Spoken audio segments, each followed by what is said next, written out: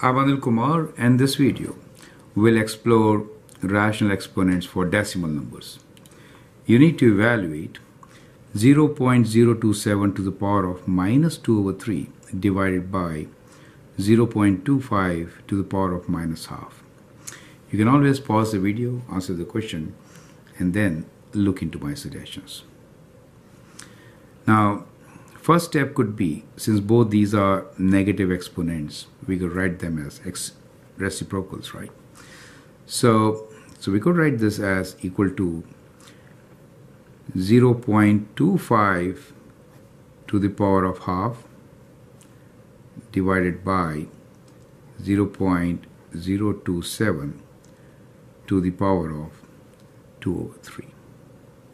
Since this is negative, I'm writing this as 1 over 0.027 to the power of 2 over 3. So that comes in the denominator and this moves to the numerator, correct? So I hope this step is clear. Now, what is square root of 25? What is square root of 25? If it is 0.5 times 0.5, you get 5 times 5 as 25. Since there are two decimal places, you get 0.25. So square root of 0.25 is 0.5, correct?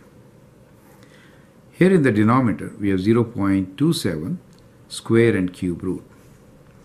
Now, what is 0.3 cube?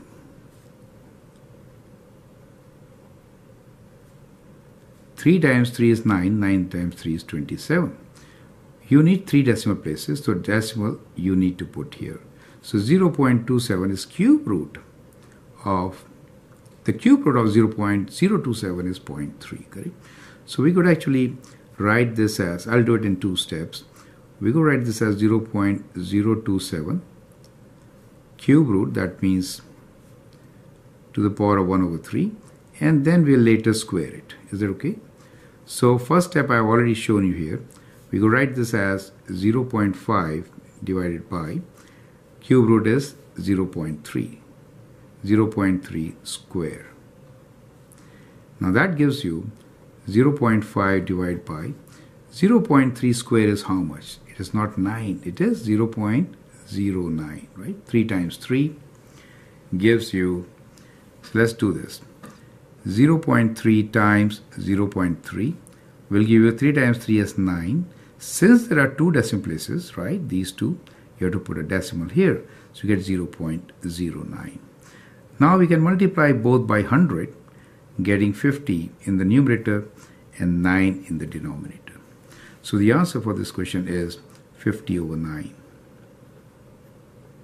So that is how you could actually solve this particular question. I hope that helps. Thanks and all the best.